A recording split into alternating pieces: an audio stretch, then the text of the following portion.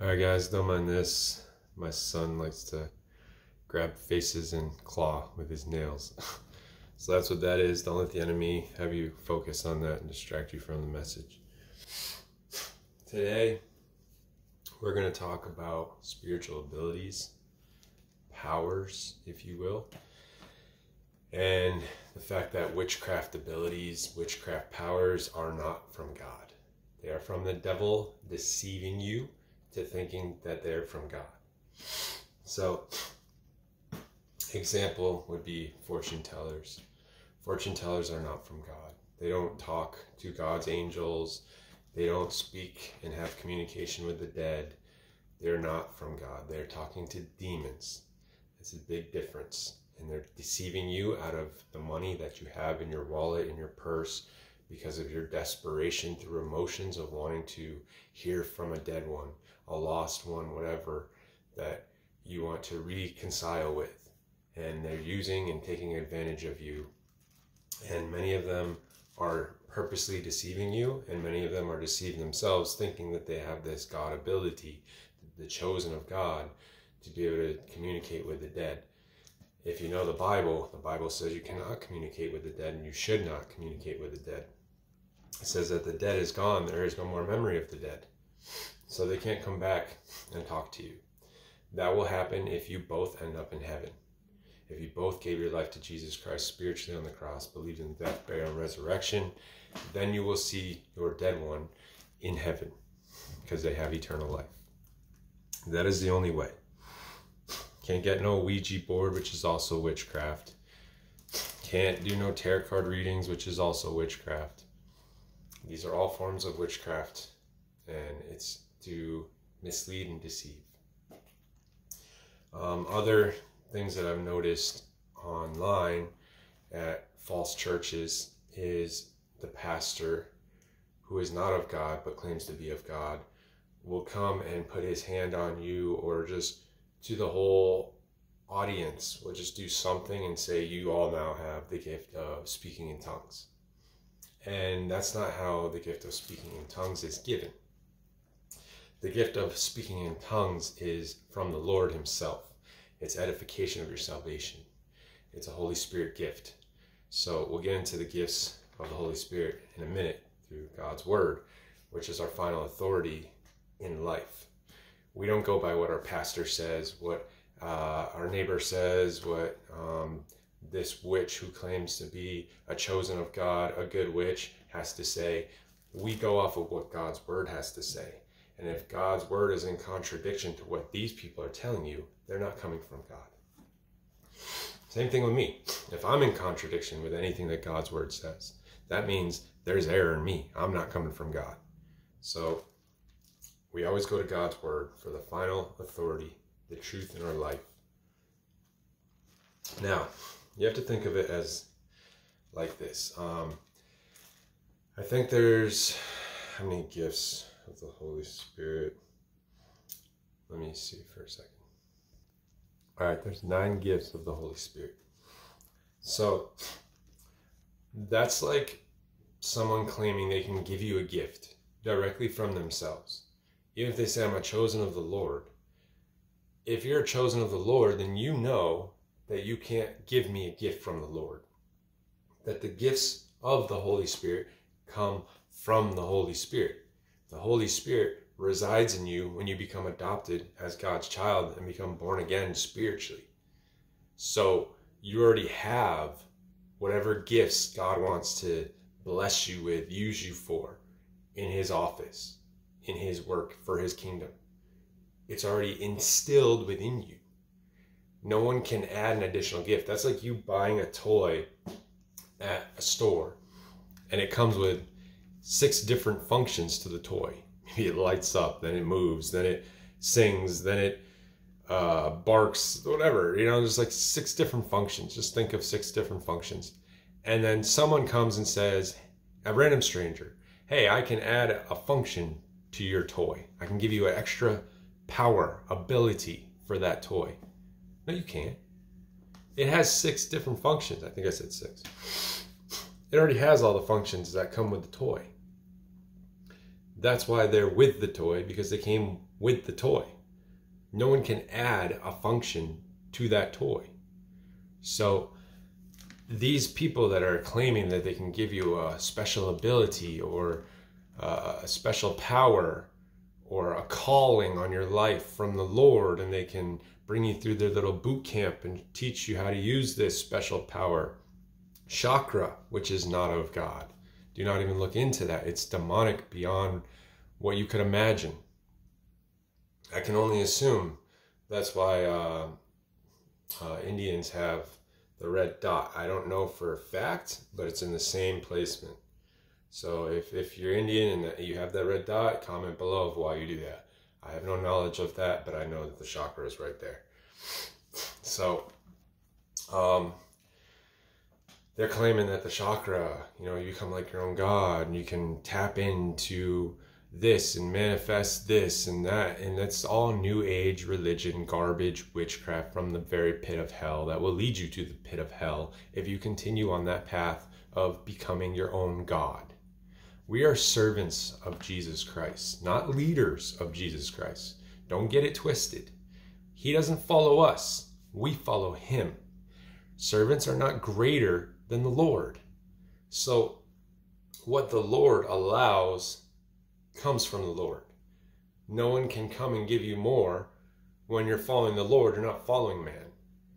So what God allows is in his word and is now a part of your life if you are born again as a child of his.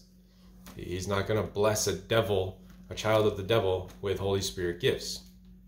It's not going to happen. So you must be born again. Let's go into the Bible and figure out what these gifts are. 1 Corinthians chapter 12. Now concerning spiritual gifts, brethren, I would not have you ignorant. Ye know that ye were Gentiles, carried away unto these dumb idols, even as ye were led. Therefore I give you to understand that no man speaking by the Spirit of God calleth Jesus accursed, and that no man can say that Jesus is the Lord but by the Holy Ghost. Of course they're not going to call Jesus accursed, because it's the Holy Spirit of God, the relationship with Jesus. So it's not going to be antichrist. But these pastors that claim they come in Jesus' name, and they claim that they've blessed you with this gift, and now you can speak in tongues, and now you're speaking demonic tongues. There's also demonic tongues, and that's what they're giving you. And you're thinking that you're chosen of God now. They're claiming that they can baptize you. But if they don't know the Lord, they're not baptizing you in Jesus' name. So they're doing a false baptism, which is actually a satanic ritual. And there's so many things that these pastors, priests, whatever, of the Catholic Church are teaching you, of other religions are teaching you, and misleading you to believe. So this way you think you're on the right path. But the path has always been this way. Well, let's say right, but on camera it's showing left. The path has always been this way, but they're leading you to the left. And you're believing that this is the way. You're even looking at the right. You're like, that way looks better. It looks more promising. This left lane, this left path looks kind of dangerous and kind of makes me nervous and uneasy. But they're like, oh, no, don't worry. We got you. We come in Jesus' name. I'm a pastor of a church. I'm a priest of this church. I'm chosen of the Lord. Oh, my school, my boot camp, whatever, has been successful in creating little chosen ones of God. You ever notice, like, you look online, there's this chosen one category. Like, it's a common thing that people are making videos now. How do you know you're a chosen one? How do you know God chose you? Have this chosen that, chosen this, chosen that? It's not about you. It's about Jesus. Whether you're a chosen one or not, it's not about you. If you're a chosen one, people will see you're chosen by how you speak, that you stay in Scripture, that what you say comes to pass. Prophetic, it happens. That what you speak of is out of love and out of, support and caring for others, just like Jesus was. There's no pride. There's no arrogance. There's no special privilege. There's no using the Lord's name to profit. You don't see any of that. So you don't have to say you're a chosen one. People will see it, and their spirit will bear witness with yours, and God will reveal it to them, just like God revealed to Peter about Jesus being the Messiah. Jesus said, man did not reveal this to you, but God my Father did. So, maybe not God my Father, I don't remember what he said word for word, but you get the idea. So, let's go back to the gifts. Oh yeah, so that movement and that trending thing of chosen one is to get people in the mindset of, instead of thinking of how do I serve Jesus better, how do I follow Jesus, how do I do what Jesus wants, how do I humble myself so I can be a servant of the Lord obediently, how do I please the Lord, how do I sacrifice for the Lord. Instead, they're putting the mindset of, how do I be a chosen one, how do I become special, how do I be looked upon by everybody in a way of praise, how do I be basically a celebrity for God. And that's what people are going off of. And this mindset is becoming like your own God.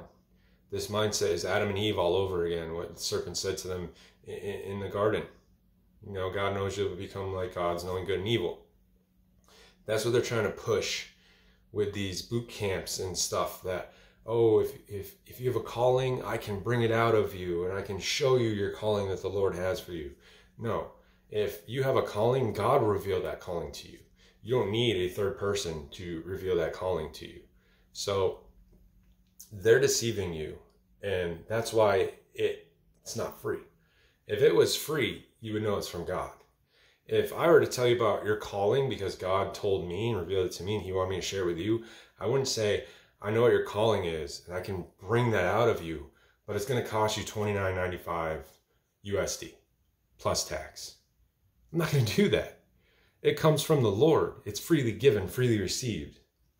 These videos, yeah, I have ads that run that help financially because it's a ministry. I need to make a living. I'm not working legally because I'm in Canada and I'm not a legal resident here. I have a spousal sponsorship going right now to make myself legal and get a work permit and all that. But I don't even want to stay here. I don't want to live in Canada. I want to move back to the US. Canada, I don't care for. So to put it short, use this money, which I haven't even received yet, to provide for my family. Because I'm a man, I'm a husband, I'm supposed to provide for my family. And a man who doesn't provide doesn't eat. So that's my way of providing. I'm not taking advantage of people. I'm not trying to make money for God's wisdom and knowledge. Not at all. I'm freely giving it. But just that financial source helps me. And if I have that option, why am I going to let it pass by and starve and struggle and things of that sort? I haven't even gotten a penny yet. So it's not like I'm getting rich. So it's nothing like that. But anyways, God will let you know and it will be free. The fact and the biggest red flag is that it costs money. If it costs money, run. Run away. Whether it's deliverance, whether it's trying to speak in tongues, whether it's them teaching you how to interpret tongues, whether it's them teaching you your calling, whether it's, I can't say pastor because pastor school probably costs money, but those things that are gifts are actually deception. And they're seeking out those who are desperate, who are lonely, who are looking for purpose in life, who are weak and vulnerable. And it's like an insecure person that a salesperson speaks to, they'll buy anything because they're hoping that it makes them happy, that it fills their void in life, that it makes them feel special, popular, whatever. So it's the same concept. They're looking for those suckers that are like, I need purpose in my life. And you all of a sudden click on YouTube and you hear this advertisement. Oh, you know, we have a workshop where we can teach you your calling from the Lord. Just pay this amount and visit this place and stay here for a week or whatever. And then boom, you'll leave knowing your calling. If it's from God, it's not going to cost you a penny. I'll tell you that much. Because God doesn't want people going into their callings having to pay to find out what their calling is. God will reveal their calling to him directly, or to her directly. So you don't have to worry about that. So that's the biggest red flag, is if it costs money, they're vultures. They make merchandise out of you, just as the scripture said. In the end days, these wolves in sheep's clothing will come in ways of persuasion and like convincing you and making you feel loved and special and this and that. The world all your life has been teaching you and conditioning you to be insecure, to be vulnerable, to feel empty, to feel lost, to be depressed, whatever. And they're coming to gather up what they've sown, basically. They've sown that into your life, and now they're coming as the savior to help you feel confident, to help you feel whole, to help you feel happy and have joy. So they basically made you that way, and then they're pretending to be the answer to your disease, if you will. So they're giving you the sickness, and then they're coming as the cure. That's what's happening. It's not you had a sickness just randomly out of somewhere, and they just happen to have a cure, and they came to you to bless you with the cure. No, they gave you that sickness. They gave you that mindset. They gave you those emotions. And now they're coming to reap what they sowed into your life, to take the harvest.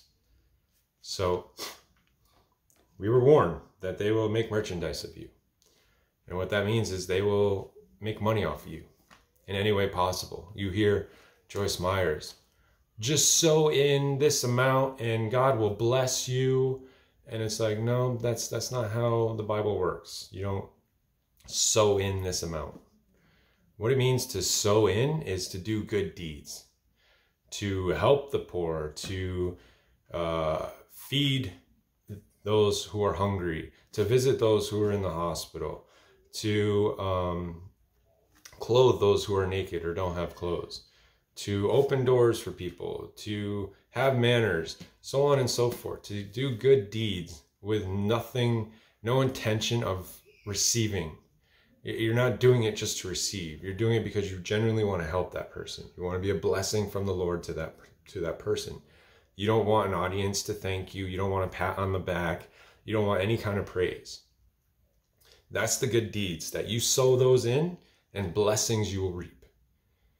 Okay? Just like the opposite. If you sow in bad, I made a video about this. You sow in bad, then you reap bad. You reap curses over your life. If you scam people, hustle people, lie to people, cheat on people, disobedient to the Lord, live in backsliding in sin, those things, taking more money than you're supposed to, stealing money from your parents, those things you're sowing in bad into your life. And it's like planting a flower. It's going to bring death to what you planted. It's going to bring curses back against you because you reap what you sow. As scripture says, not karma. Karma is witchcraft. That's the devil's way of trying to get credit for good things and bad things happening. No, it's biblical. You reap what you sow. Okay, going back to the gifts. Now there are diversities of gifts, but the same Spirit. So it's telling you there's different gifts. There's diversity of gifts, but it comes from the same Spirit. So that person who tells you, I just blessed you with tongues, that has to come from the Holy Spirit. And if that comes from the Holy Spirit and you're born again, you already have the Holy Spirit. And if you're not born again, they can't make you saved through a gift. You have to be saved first, adopted. It's almost like being an heir of God. And when you're an heir of God, you get a nice mansion, you get a nice sports car. I'm not trying to get materials, but it's basically like you're a foster child and then a parent who is rich, because God's kingdom, he's rich. Got all the riches in the kingdom, and they're waiting for you, not here on this earth. So he becomes your parent now because he adopts you. And now you're the heir of God, and now he gives you things that only he can give that come from riches. So you have that because you're adopted. He's not going to give it to some stranger. He's going to give it to his children. So his children have their own mansion. His children have their own, luxurious car. His children have this, have that. It's handed down to them because now they're part of the family. Yeah, that's not biblical, but I'm telling you, just think of that in concept. I guess some of that is biblical. You do have a mansion in heaven waiting for you if you're born again, but there's no luxurious car. I'm just using that to get your idea of the world and how God, how do I put it? I know you know what I'm talking about. The world and how God rewards you or, hands down something to you because now you're a child of his. So you're already going to have that. No one can gift you that if you're not a child of God. So that's like them saying, you're not saved. You don't have a relationship with the Lord. You don't know the Lord, but the Lord will give you a Lamborghini tomorrow. Or through this person, the Lord can bless you with a Lamborghini. That's not how it works. You understand? God is not going to bless a child of the devil. If you're not saved, you're not a child of God. You're not adopted. You don't have the Holy Spirit of God. So you're not heir of God. Okay? So just like Michael Jordan's kids, 2 sons, daughter, I believe, maybe 3 sons, I can't remember. But, Marcus, Jeffrey, and Jasmine, they're the heir of Jordan. So his legacy, his life, he can hand down to his kids. But is he going to do that to a stranger walking across the street? No, because you're not family. You're not the heir of Jordan. So Scripture mentions we are the heir of God. But anyways, let's go back to the Scriptures. Now there are diversities of gifts, but the same Spirit. And there are differences of administrations, but the same Lord. And the same Lord. So it's not a different Lord, a different Spirit. It's the same Spirit and the same Lord that gives that Spirit. And there are diversities of operators. And there are diversities of operations, but it is the same God which worketh all in all. So back again to diversity of gifts, diversity of operations. But it is the same God which worketh all in all. It's not Buddha gave me this, Muhammad gave me this, Hindu goddess gave me this. No, it comes from Almighty God, Yahweh. Okay, that is it. It comes from him or no one at all. If it comes from anybody else, it's counterfeit. So, back to, but the manifestation of the Spirit is given to every man to profit withal. Given to every man to profit withal. So every man has the manifestation of the Spirit. For to one is given by the Spirit the word of wisdom. Word of wisdom. You have wisdom of God's word. To another, the word of knowledge by the same Spirit. You have wisdom. You have knowledge of God's word. To another, faith by the same Spirit. To another, the gifts of healing by the same Spirit. Notice how they keep saying by the same Spirit. That's the key factor here. It's not, oh, I got my gifts from the Holy Spirit. I got my gifts from my pastor at the church. And I got my gifts from this fortune teller over here. And I got my gifts from this book that told me to read this. And I got my gifts from this online service that told me to say this and do this. It's from the same Spirit. To another, faith by the same, read that. To another, the working of miracles. To another, prophecy. To another, discerning of spirits. That's discerning spirits, seeing the spirit world, having the spirit world revealed to you that man's eyes cannot see, cannot comprehend, wisdom, knowledge that is not there unless it is revealed to you by the Lord directly. Seeing spirits, smelling spirits, all of this. To another, faith by the same Spirit. I already read that, sorry. To another, discerning of spirits. To another, diverse kinds of tongues. That's speaking with tongues. To another, the interpretation of tongues. Now, that's two different gifts. Just because you can speak it doesn't mean you have the gift to interpret. You most likely don't. Because God made it so that way you cannot speak it unless there are 2 or 3 witnesses around you, that an interpreter, something like that. Without having the scripture in front of my face, I can't say it word for word, but I know there's supposed to be an interpreter. And if there is no interpreter, you're only supposed to speak between you and God. If there is an interpreter, you can speak to those around you, because that interpreter is making sure what you say is biblical, what you say comes from God, what you say is not demonic tongues. And what you say has purpose. It's like an interpreter of a language. You know, if you're Spanish and you're around people that only speak English, then you need an interpreter that can speak English for you. It's edifying because now they can understand you because of your interpreter that speaks English to them, relays the message to them. So that's what the interpreter is. So the gift of tongues is kind of like a language that no one else knows but you and God.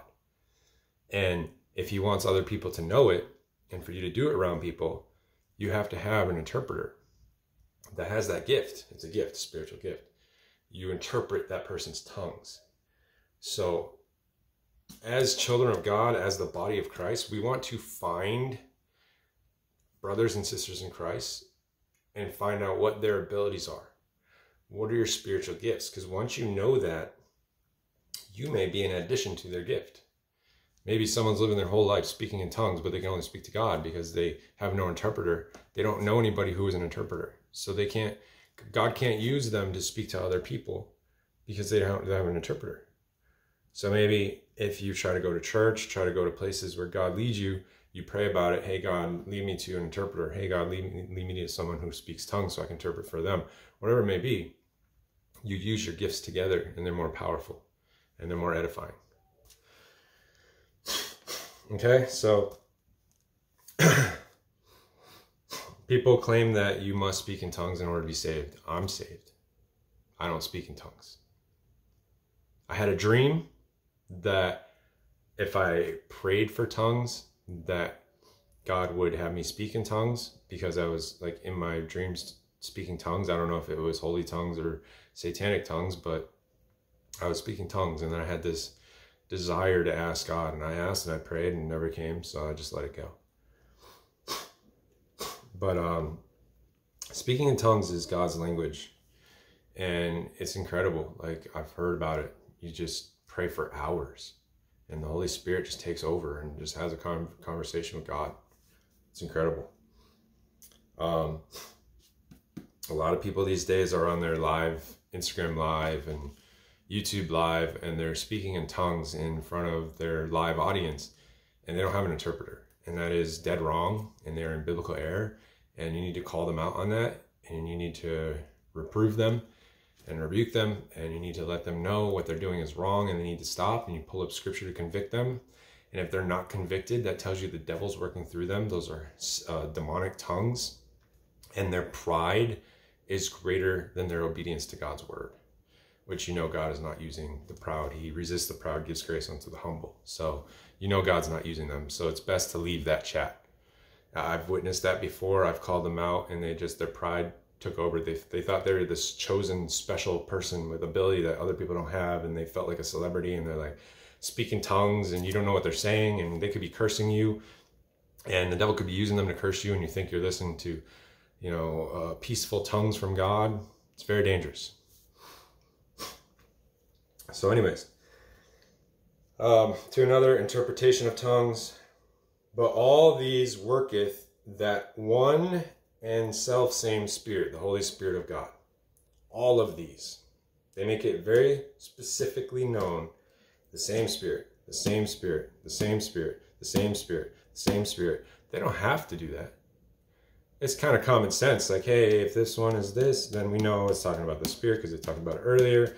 But no, God wants to make it set in stone in your head, known the same Spirit. Cannot come from anywhere else. It comes from the same Spirit, the Holy Spirit of God.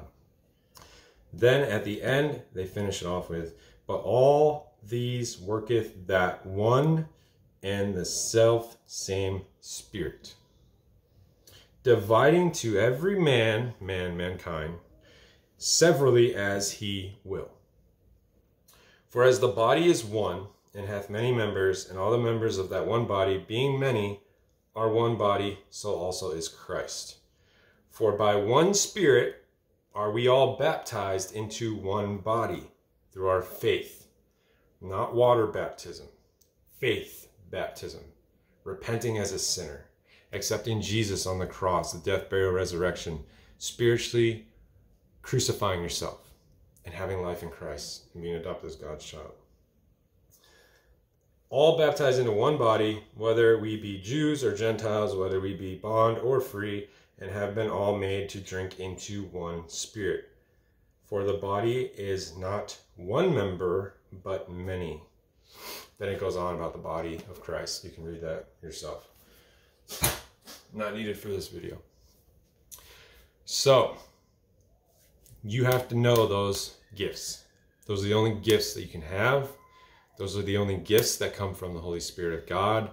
Anything outside of that is the devil trying to influence you to play God yourself, to experience some kind of ability and power that God did not give you, so that way you are rebellious toward God, and that way you are against Jesus, and that way you view yourself as your own God because of this power and ability that you have. And now he wants you to be in tune with it, to practice it, to harness it, whatever, and go out and use it and become addicted to it. And while you are using it, you are doing witchcraft. The Catholic Church teaches this through Catholic Mass. People think that's holy stuff, biblical stuff, godly stuff that they're learning at Catholic Mass. It is absolutely not. It is witchcraft that you're learning from that church, because that church is not of God. That church is Satan's church in a false light. I'm sorry to tell you, if this is the first time you're hearing it, go and pray and ask God without a rosary, in your hand, just your hands together, no object whatsoever, no Bible, nothing, and pray and ask God if that's the truth. And I promise you, he will reveal it is. So,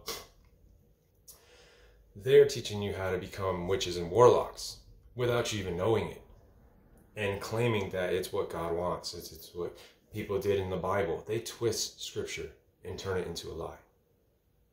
Just like people who are lukewarm believers.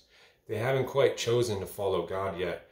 They have an inclination, a desire, a passion, but they're still stuck in their flesh. They're still stuck in wanting to live for what they want to live. They don't want to be embarrassed by telling their friends that they follow Jesus now, so on and so forth. There's many reasons.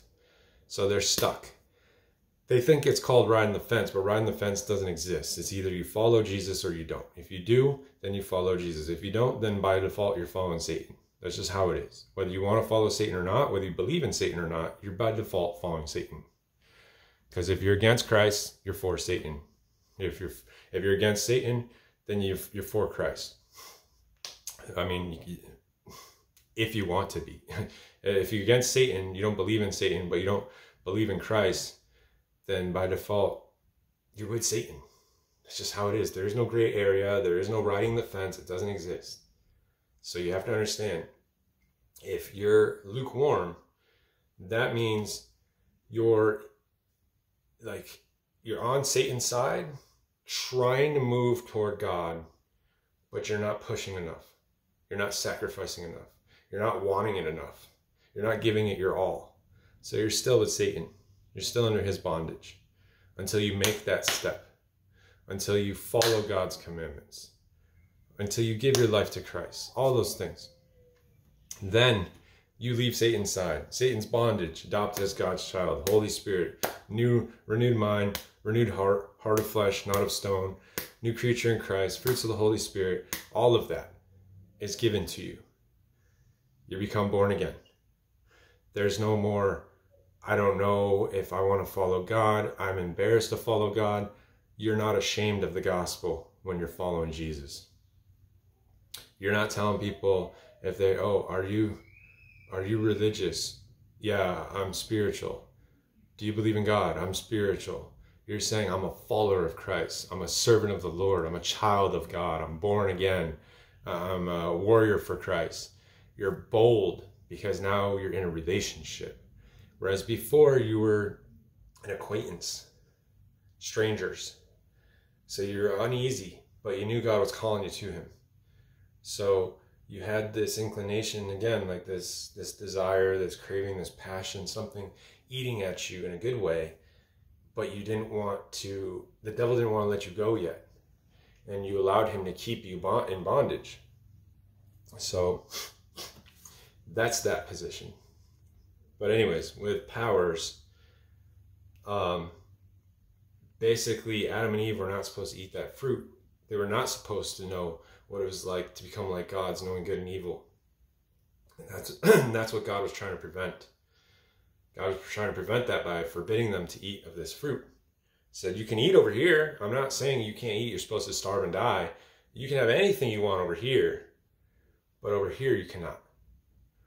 So it's like him saying, you can have this mansion for people of the world and people with the worldly mindset. You can have this mansion here, but this car in the garage, that's a classic whatever, can't touch it, can't drive it, can't sit in it, nothing.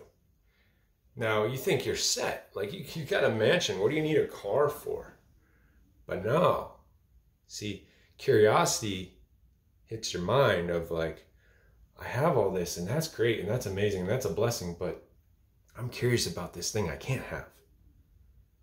If he didn't say, you can't have this, then their focus would not be on that because they wouldn't know that exists.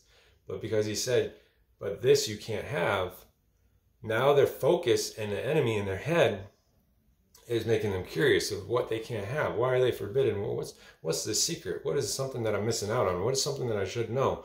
What is something that could help me? And now they don't care about what's over here, whether it's a mansion or a whole island for themselves. They don't care. They want this little thing that is not even comparable to that because of curiosity, because of the unknown. And that's what the devil's doing, is he knows you're not in your Bible. Can't speak for everybody. He knows you're not in your Bible a lot because he tries to keep you out of your Bible. And by doing so, you lack knowledge. And when you lack knowledge, he tries to bring people in the name of Jesus, but it's not biblical Jesus. It's false Messiah Jesus, false Christ, which will come in the end days, as Jesus warned us about in the Bible. And he's bringing this Jesus, which comes from the Catholic Church, to make you believe that whoever this person comes in the name of Jesus, saying they have a picture of Jesus, a candle of Jesus, crucifixion of Jesus. First of all, if you're Christian, Christ is not on the cross. Period. There's no debating that. There's no, oh, I'm worshiping him on the cross. No, we worship the death, the burial, the resurrection, which means he defeated the cross. They keep him on the cross because they're mad that he defeated the cross. They can't face the fact that he defeated the cross. They can't face the fact that he's the savior of the world. They can't face the fact that he's the Lamb of God that forgives all sins, that frees people from sin, that takes people out of Satan bondage. They can't face that fact. So they don't remove him from the cross. They keep him on the cross. It's kind of like a slap in the face. Like, you never defeated the cross. Look at that. You're still there on the cross. They're lying to themselves to make themselves feel better. That's what that's about. So if you have a crucifixion in your house, you're doing the same thing. Whether you're meaning to or not, that's what you're doing. Okay, let me think of an example here. 1 second. This might be a terrible example, but it's like, say one of your family members gets shot, okay? You don't want a picture of that reenactment and post it up on your wall and say, this is a blessing from the Lord, I'm going to remember this moment forever. You have the aftermath. Maybe you have the bullet, or maybe you have the wound that you can take a picture of that shows you defeated the bullet. So you're not wanting to remember the murder like that. You're not wanting to remember him on the cross. You want to remember him on the cross only in the way that he gave his life for you, and that you are so appreciative of that as a sinner. But you don't want to live that and have that on your mirror in your car or on the front, above your front door. That's not what you want at your church. You want off the cross. Okay? Even people worship the cross without Jesus on it. The cross is a symbol of salvation, but it's not to be worshiped. It's not to be used as a physical object of security, of safety over your home, over your car, taking it into your school classroom to hopefully pass your grades. That's you putting faith into a physical object as a cross. That's witchcraft. You should not be doing that. If you want to look to the cross as thank you, Jesus, for all that you did for me and for everybody else in this world through your faith in Christ, that's one thing. But to have the cross on your wall, not to be thankful for Jesus, but because you're using that cross as like, as long as this cross is in my room, I'm protected. As long as this cross is above my door, my front door, I'm protected. As long as I carry this cross around my neck, I'm protected. As long as I kiss this cross before I go for a drive, I'm protected. If you're doing that, you're cursing yourself through the cross of Jesus that actually removed curse. Can you believe that? That's how the devil works. He deceives you. He makes physical objects of things, and then he has you put faith into that object. What does that sound like? It sounds like the golden calf. The golden calf that the Israelites created when they went against Moses, they went against God. Remember that? Yeah. So they created an object and then they put all their faith into it and looked at it as Lord. That's what you're doing when you're doing that with physical objects. God is spiritual. We worship him in spirit and in truth. That's biblical. So if he's spiritual, that means it's not physical. Spiritual is not physical. Spiritual is virtual reality. Spiritual is an example of virtual reality, is an example of imagination. It's things that you can't see, that you have faith in, that exist, but you can't grab a hold of. Like, I don't know how to explain it.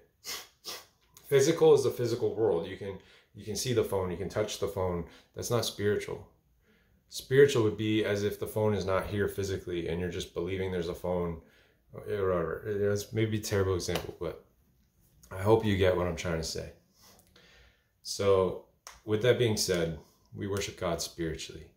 What does the Catholic Church do? The Catholic Church worships God. I have to do this because you're not worshiping biblical God. Worships God physically. What do witches do? In order for witches to use witchcraft, they have to use a physical object because they have to have a housing, just like a candle has to have a housing for it to be in, for there to bring light. So you have a candle, you put it in this little housing, and then you light it, and it's good, and the wax falls, and it's safe, and blah, blah, blah. It's the same concept. Witches need housing for this spiritual power, this spiritual influence to house into, so it can harness the power there, hold it, and whenever they want to use it, release it. That's what's happening. You can't do that if it's spiritual. If it's spiritual and that power is released, no object is used except your hand and your hand alone in the name of Jesus Christ. That's it. If you come from the Lord and you are blessing this person, you have the gift of healing, and you want to heal this person, you will say, get up and walk in the name of Jesus. And they will do that. You're not going to say, wait right here. I'm going to go and get my first aid kit, or I'm going to go and get my cane, my magical cane, and I need you to hold it. So when we both hold on to it and I say, get up in Jesus' name, you'll be healed. That's not how it works. It is power from the Holy Spirit in you that transfers into that person's body. It is God's working miracle between his child and that person. Just like Jesus did. Jesus didn't go and bring objects with him and make sure you got this for when we raise the dead, and make sure you got this for when we help the blind see, and make sure, he spit on his hands, got mud, this, that. That's different. That's his way of making that person see, because maybe that's the way you can. But he didn't get an object, like a physical object that you can hold and smash, like things like that. He just said, I forgive you, and that's it. You're healed. Or get up and walk, or carry your bed, or what was it? The other ones, I can't remember off the top of my mind right now. Rise up, whatever he said. For Lazarus, was it? I can't remember. So he raised the dead, made the blind see, leper walk, all of that. And even then, what did the Pharisees say he was doing? They thought that was witchcraft. They were claiming that Jesus was a prince of devils doing witchcraft through the Holy Spirit of God. They didn't know it was the Holy Spirit of God. They thought it was Beelzebub, prince of devils, whatever. So that is not at all what's happening. That's blasphemy against the Holy Spirit, and that is the unforgivable sin. So because they did not know Jesus, they did not know the Father was working through him. They did not know it was the Holy Spirit working these miracles. They did not know it was the kingdom of heaven doing these miracles. Even though they're nice miracles, going around helping people to see who couldn't see, helping people to walk who couldn't walk, they're amazing miracles. This person's dead and now they're alive and living. You would think, okay, that's from God. But if you don't know God, you're not going to think that way. If you don't have a relationship with God, you're not going to think that way. They didn't know Jesus to be the Messiah, so they had no faith in what he was doing. Those who knew Jesus and came to Jesus as servants to follow him and worship him. You're the Messiah, you're the Son of Man, you're Jesus, you're sent by God, we're thankful for you. They had faith. Anything he did, they knew it was from the kingdom of heaven. Because they had that knowledge given to them, because they were drawn to the Son by the Father. But those who did not know the Son did not know the Father. And the Father was not drawing them to the Son. So instead they're being hypocritical, religious, zealous freaks. And their religious spirit was condemning Jesus. Was framing Jesus, persecuting Jesus, whatever you want to call it. Because they did not know that was Jesus. They just saw it as a regular person, me and you. Like, who is this man who claims to be Jesus, who clearly is not, is what they're thinking and saying, and going around forgiving sins? Only God can forgive sins. They knew that much. They even stated that. Man cannot forgive sins, but God only. They knew that because of the Bible, because of their religion. So it's sad that they knew that, but they didn't know that was God right in front of them. That's the sad part. You know your Bible in and out, just like the devil does, but you're not aware that you're speaking against God right now in this very moment with his own word. That's the sad part. That's when you know you're going to hell, because that means you don't have a relationship with Jesus if you can't even identify him when he's right in front of your face. And now we're supposed to believe in Jesus spiritually without seeing him. Just like I said, how good is it that those who saw me, something like that, but blessed are they who believe and have not seen. Something along those lines. So Peter, all of them, all the disciples, they got to physically see and walk with Jesus. But us, after he crucified himself on the cross for us, he's obviously on the right hand of the Father right now in heaven. So he's not here walking on earth for us to see and follow physically. So now we believe spiritually. And this isn't religious dumbing down, conditioning, spiritual belief. That comes from religion, from man. of being like a Pharisee. Religion teaches you how to be a Pharisee. Follow the Bible, do as it says, works for salvation, get God's approval, be a good person, do good deeds, try to stay out of bad ways, just like try to stay away from doing bad things. That's what religion teaches you. And you follow that, you will be a Pharisee that will perish in the lake of fire for eternity. Now what Jesus teaches you is what is spiritual. Know that you're a sinner. Repent of being a sinner. Turn from your sin. Say, I no longer want to be a sinner. I know I'm a sinner. Jesus gave his life for me. I believe the death, burial, and resurrection. Father, thank you for sending your son to die on the cross for me. Please adopt me as your child. Fill me with your Holy Spirit. However you want to say it, go about it. Then after that, in order to follow Jesus, you have to follow his word. So that's when you go to the Bible and you start doing as it says. Now it's no longer works for salvation. It's works after salvation, which is edification of your salvation.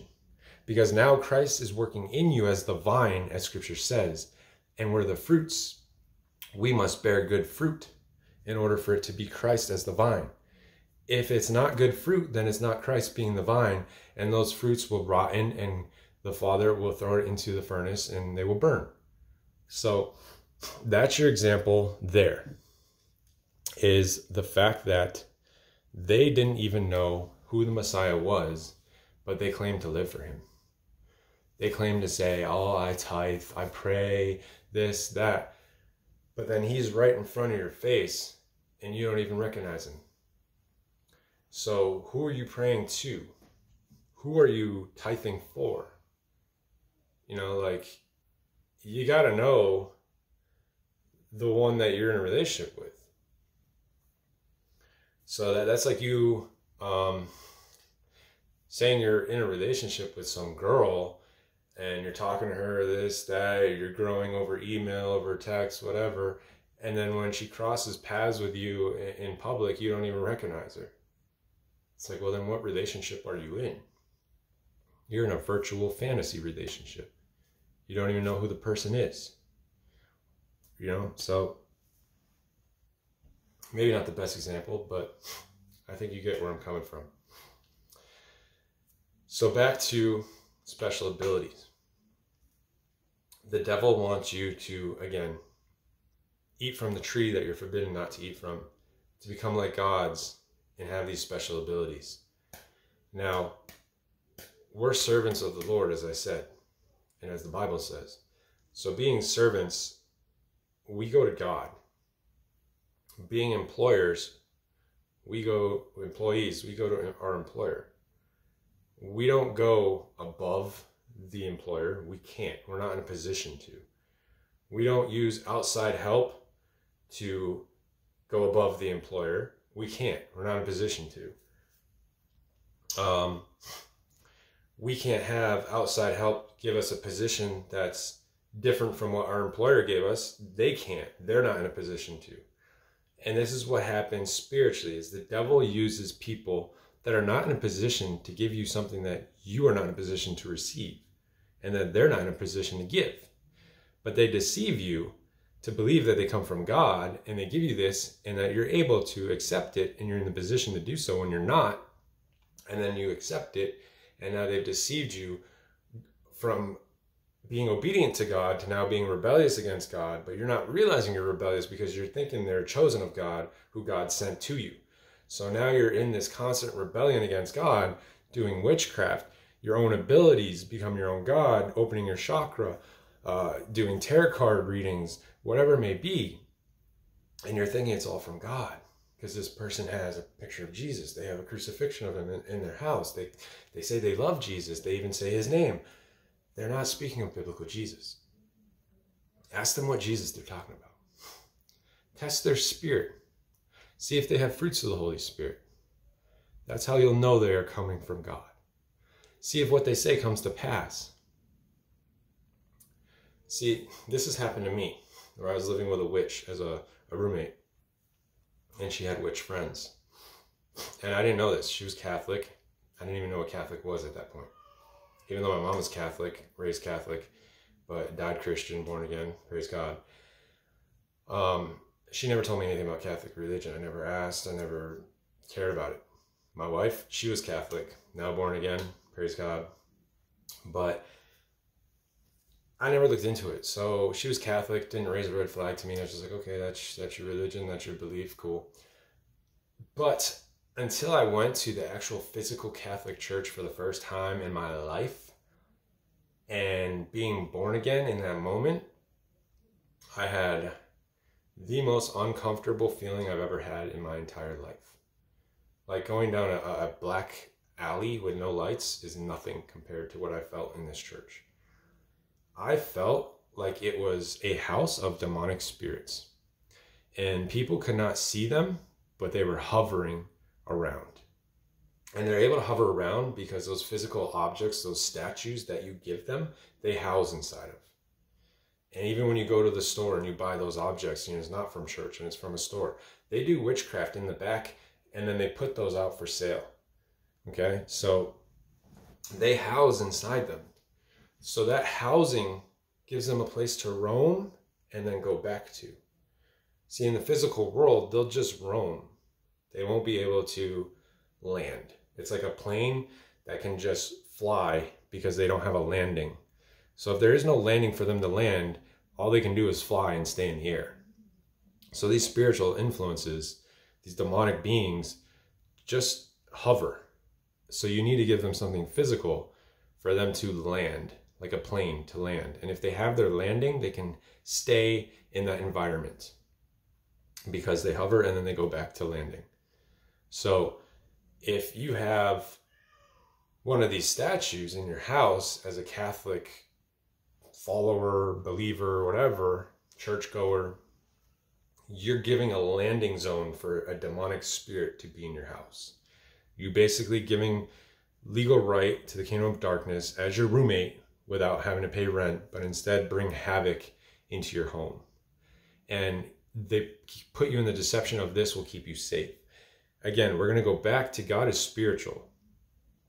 We worship him in spirit and in truth. That's what scripture says. I didn't make that up. It's in spirit and in truth. It's spiritual faith through the Holy Spirit of God. The truth, the Holy Spirit is truth. There's no lie in him. So it's through faith through the Holy Spirit. Now, this physical object, you've already gone against God. Because the Bible says to destroy such things. Such statues made of stone and wood and, what was it? I can't think off the top of my head. It was like made of gold, made of something, I can't remember. But there's scripture that says they have hands they can't touch, they have eyes but they can't see, they have noses but they can't smell, mouths but they can't speak. And people worship them. People look up to them. He doesn't mean, like, yes, some people do this, but he doesn't mean just worship, like bow down, worship, like praise you. Worship can also mean you put faith in it. As long as this is in my home, at my front door, or outside my house, I'm safe. I'm protected. Because this angel, Archangel Michael statue is protecting me. Your faith is supposed to be in Jesus Christ and Jesus Christ alone. Not Archangel Michael, not Mary, not no saints, okay? None of that. It's supposed to be Jesus. It's supposed to be biblical, period. There's no ifs, ands, or buts about it. So if you own such statues, paintings, little dolls, get rid of them immediately. Don't sell them, because then you pass the curse on to someone else. Don't donate them because of the same reason. Destroy them and then trash them. Don't just trash them because then someone could go digging through the trash and now you've cursed that person's life. Destroy them. Burn them. Smash them. Make sure their housing is destroyed so they can no longer house there. Because if you throw it in the trash, their housing is now that trash bin. And they will somehow lead spiritual influence around that neighborhood and lead someone to go pick them out of the trash and take them home. You don't want that. You want to destroy their housing. It's just like if you were trying to get a roommate who was an intruder and wouldn't leave, you move out but they still live in your house. So you have another house, you don't care. So in order to get them out of your house, what do you have to do? You have to destroy your house. Because if you destroy your house, then they have nowhere to live. But as long as your house is standing, they can stay as long as they want. So it's the same concept, that it's a housing situation for them. And once you destroy it and break it, that's it. It's an open door. Now they have to hover and leave. They have no residence there. So it is very dangerous for you to trust in these objects, put faith in these objects, worship these objects. It doesn't matter if you bow down to them. It doesn't matter if you have a conversation with them. It doesn't matter if you trust in them. It's all the same. It is all the same. You're worshiping a false god. You're worshiping an image and making it your God. You're worshiping an image and making it your protection, your safety. And that's the deception that the Catholic Church uses to get demonic spirits into your home. They have them at the church already there for you, because they have them there housing big, huge statues taller than us. And they're there because that's a Catholic church. That's a church of Satan in a false light. So they're little ministers of righteousness. They're priests, they're father, whatever you want to call it. Their stupid schooling. It's all condition-based. It's all spiritual manipulation. Why do you think you constantly hear about stories of rape with confession and this and that? Because they find you vulnerable. They find your weakness. They know all about you, just like Santa Claus claims to know if you're good or bad. Satan studies you. He knows if you're good or bad. He influences you to be bad. He doesn't want you to be good, because good leads you to God and obedience to God, and so on and so forth. And good only comes through Christ alone. No man can be good without God. So that's all biblical. So you have to understand, the reason that those things occur in the church is because it is demonically influenced. And if it's demonically influenced, how is that so? Because there's presence there that are greater than you. You're not saved by Jesus if you're in a Catholic church. Okay? Because when I went to the Catholic church, it was not in service. There were people just like in a little group in the pews. And this is the first time I've ever seen pews like this. And I was like, oh, this is so weird. I've seen in the movies, obviously, because they always love to promote the Catholic Church, more conditioning to get you to think that that's the church to go to. If you're a bad person and they convict you enough, that you'll go to a Catholic church like these people on the movie or in the TV show. That's the wrong church to go to. The church to go to is the body of Christ, which is God's word. That's the church to go to. But anyways, so they deceive you. They mislead you. They know what they're doing at that church. They know what they're doing. And you don't know what they're doing. But I promise you, you pray to God about this without any physical objects in your hand, and you ask him to reveal this truth to you about these physical objects, to convict you about any objects in your house, to make you have a disgust toward them, a hatred toward them, not want anything to do with them. And that if he wants them removed, that in the name of Jesus, they will be gone. That he breaks them. He has them fall down, fall over. Whatever kind of sign you need, proof that you need, you ask for. Because only you know what is good enough for you to believe after that. You know, if the wind is going strong and it blows over, you're going to be like, oh God, that wasn't you, that was the wind. So whatever sign you need, that's like, oh, that was God. He answered my question. He answered my prayer. So these are going to go. Then you ask God that. And I promise you on my life, if you remove these things from your house, you will have a different environment completely. A peaceful, light-feeling environment. You won't feel this heavy, fear-like, walking around on eggshells situation in your home. There won't be constant fighting and arguing and division in your home. Okay? The reason that is because you have that graven image there. Whether it's Buddha, whether it's a Hindu goddess, whether it's Catholic, Christian, angels and saints and whatever, fake Jesus, those images are destroying your relationship with God. They are intervening with your relationship with God because those images are a spiritual hindrance over your growth in truth. If you have demonic influences roaming in your house, You really think you're going to have biblical truth? You really think you're going to have clarity? You think they just come to like eat your food and leave? Like, hey, we just come to eat and then we're going to go back to our housing situation. No, they've come to wreak havoc, to bring torment, sleep paralysis. You know, if you have those statues, little dolls, whatever, in your home, and then you wonder why one day you're molested in your sleep and you can't move and there's a heavy weight on your chest and you can't move at all, you can't speak because it keeps you from speaking, well, you're allowing that influence in your home. You have no one to blame but yourself. Get rid of it. I can't say that's the only reason, but that's a big reason, and for sure a reason. So there's that. You know, if there's constant fighting with your family. I know this firsthand. My mom had a graven image. She didn't know. Her boyfriend at the time, who was a very evil man, a very deceiving man, a liar, cheater, everything that you possibly think of. I don't want to get into it personally, but he gifted her this goddess-like image that was made out of like stone, cement, I don't know. And I was sleeping in the room that it was in, and I didn't even know because I just moved from Utah back into my mom's house because my back gave out, so on and so forth, and couldn't work. So I went home to recover, and I stayed in this room.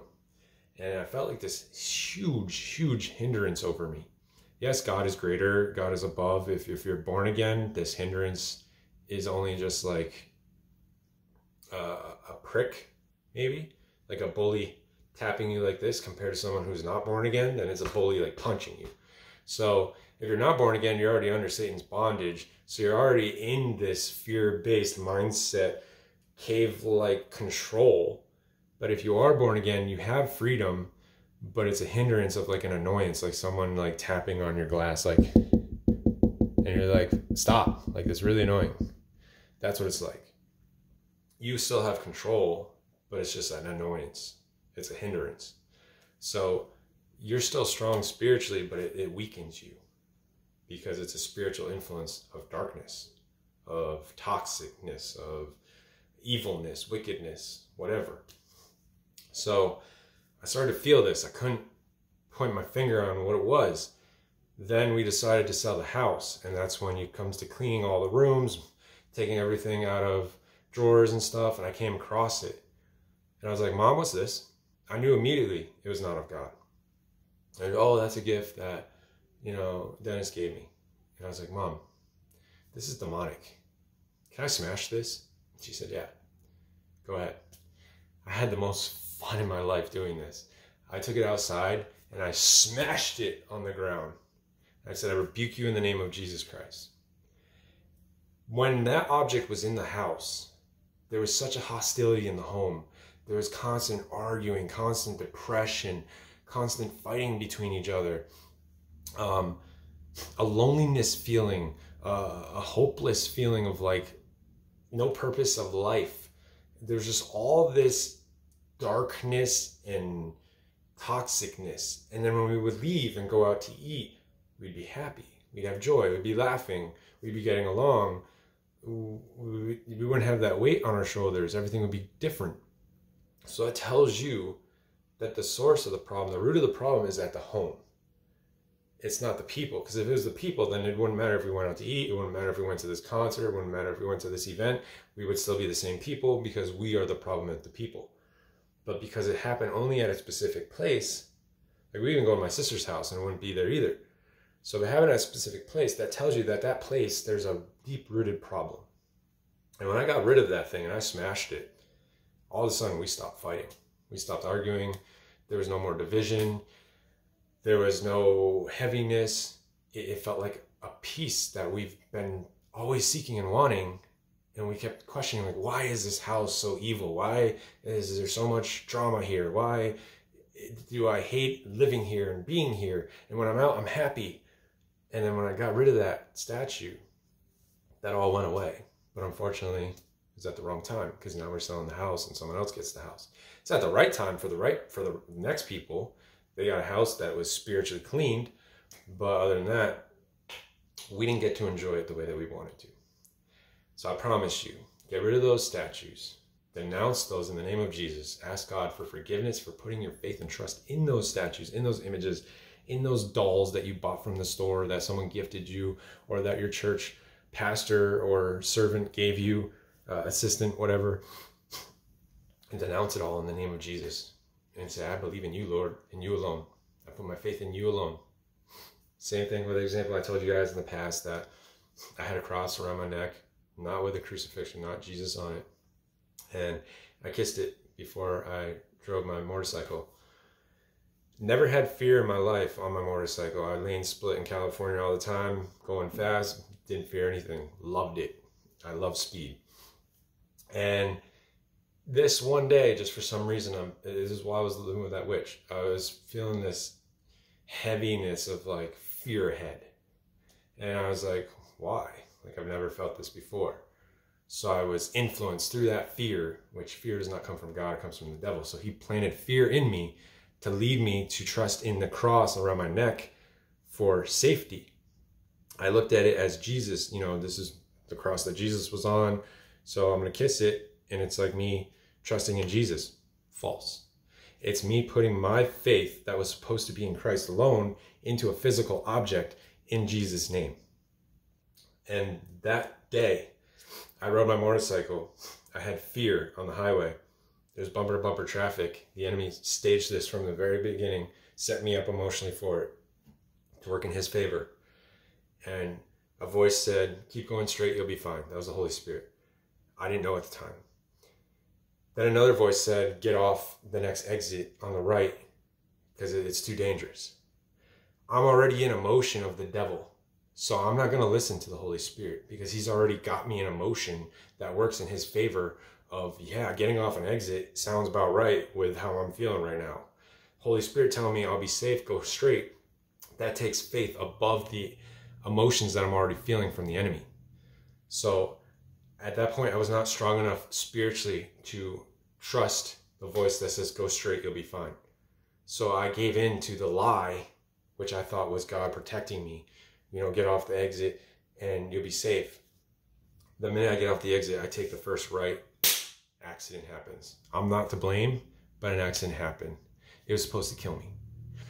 I hit the windscreen of my bike, my chest, hit it. I couldn't breathe. My back, completely destroyed. The tires of the car, the Mercedes, drove over both my legs. I should have been in a wheelchair or I should have been dead.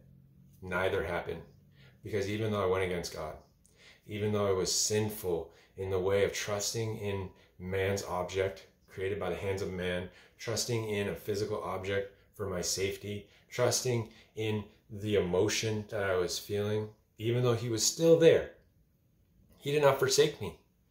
He was still there, said, go straight, you'll be fine. Even after I kissed the cross, even after I went against him, not purposely. I didn't say, God, I'm going to kiss this cross. I would forget you. I'm trusting in the cross, not you. I didn't know what I was doing. I was being deceived. And he knew that. And he knew the enemy was playing games with me. So he was there to warn me. I rejected the warning. Just like he's there to convict us. You either believe it and trust in it and you stop what you're about to do, or you stop what you were going to do and you trust in the conviction, or you ignore it and you be rebellious. But he is still there to protect you because you're his child. So just like if a child storms out of the house because of a parent being mad, they're not going to be like, oh, well, you're on your own out in the world. If you get murdered, if you get kidnapped, that's up to you. No, they still care about your safety. They're not happy that you went against them. They're not happy that you rebelled, you're disobedient, disrespectful, but they still care about you as their child. They love you. They want the best for you, and that's safety. So he warned, I ignored, went on the devil's voice, trying to play God in my head. Rebuke you, Satan, in the name of Jesus. Accident happens. I'm not at fault. Lesson learned. A woman came, saw that cross around my neck, prayed over me immediately. I felt volts come from her body into mine, and immediately I was able to breathe. The very minute she did that. At first, I was out of it, couldn't breathe, couldn't catch a breath, felt like I was going to die. And God sent her, my guardian, to put her hand on me. I think it was my arm. I can't remember. Yeah, it was my arm. It was my cross. She prayed, and then I felt volts come through her body into mine. And then immediately I was like brought back to life. Like, you know how they do like clear, like clear, and then they bring it back to life. That's what it was like. But it happened spiritually. So I didn't have any broken bones, even though the car tires drove over both my legs. God protected me from that. God protected me from losing in the accident because they tried to claim that it was my fault. The officer, which was sent by Satan, tried to claim that it was my fault because it was a 57 skid mark with my bike because I locked up the brakes and both wheels just skid and I fell off the bike and skid with the bike, almost like a action scene of like sliding on the ground with the bike. And then I hit my head against the passenger side door. So with that, I learned my lesson. And after that, my necklace was broken. I couldn't put it back on. And after that, I said, I'm not putting a cross on me ever again. And I'm not trusting in man-made objects for my faith. And I know other people who have done that as well. They've put like a cross around their mirror on their car, and they look at it before their drive, or they pray to it before their drive, or they just trust in it. Just faith is all is needed to give it power. And you trust in it, and it's not going to keep you safe. It's the devil deceiving you to think that you're now safe because you trust in it, you prayed to it, you have it hanging, whatever. But that's a curse waiting to happen. Whether it happens the very day, whether it happens a week from now, whether it happens a year from now, it's a wild card that you're giving the devil to use against you because you gave legal right by trusting in man-made object instead of trusting spiritually in faith. So I've heard of someone doing that and then getting in an accident, and again, they didn't die, but they learned their lesson. That's the Lord revealing to you, like, what you did is wrong, and this is your punishment. You gave legal right to the enemy to get in your emotions. You gave legal right to the enemy to bring torment, to bring this accident, because you trusted in him, basically. You trusted in his objects. So he's a deceiver, master deceiver. We know that, that's biblical. So that's it, guys. Video is pretty long. I don't want to make it any longer than it is. So the only special abilities you have as a child of God come from God. They don't come from man. I can't go over to you and say, I gift you with the gift of tongues. I gift you with prophecy. I gift you with this.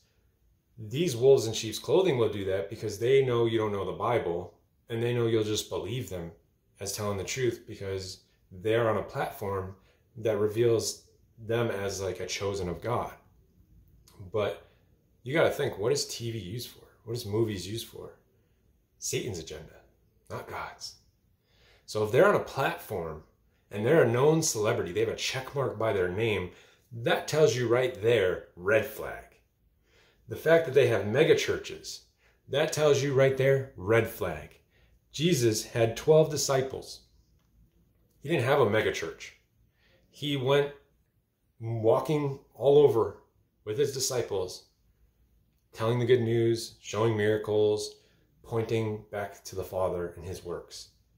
He didn't have a mega church.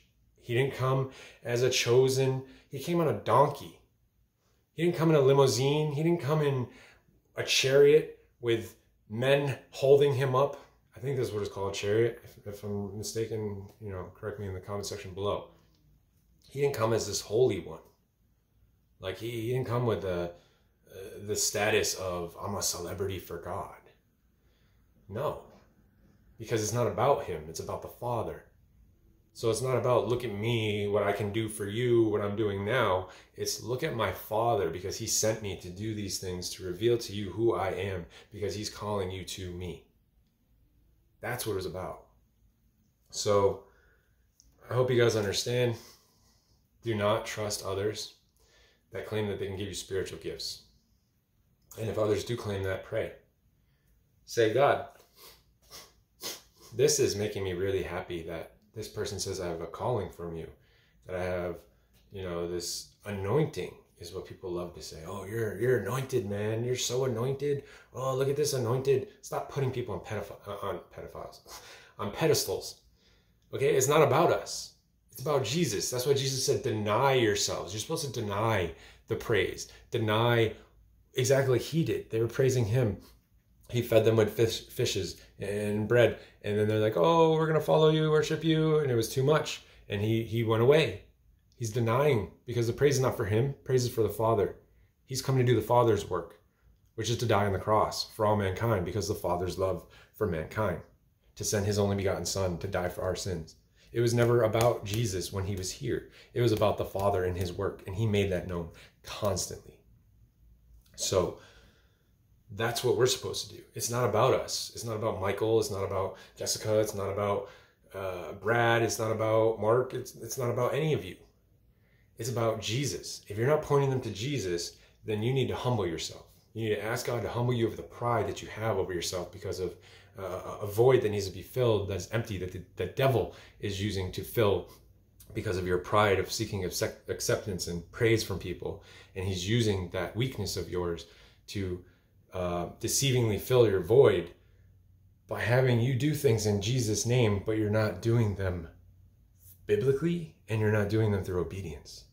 You're doing them for your own self-gain, your own self-value, worth, whatever you want to call it. Praise, audience, following, subscribers. And that is dead wrong. You need to repent and ask God for forgiveness and start directing people to Jesus, as I always do. People always say, thank you for this video. This is so true. God bless you. I say, don't thank me. Thank God. That's how you avoid any kind of praise, is you don't let the praise be accepted.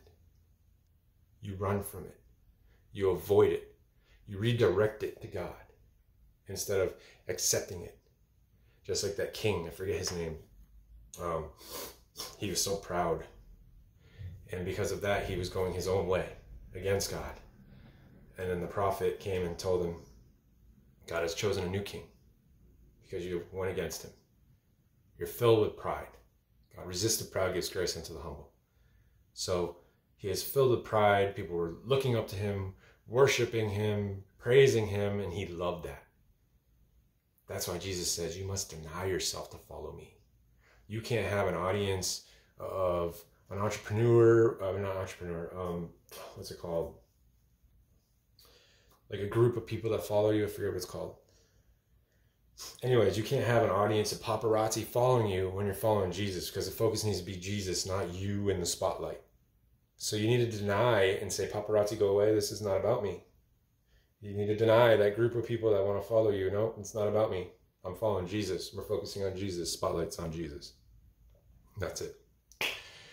So any abilities that people claim, especially to give you with money involved, run away and expose those people. Anyone that comes with the name prophet so-and-so, run away and expose that person.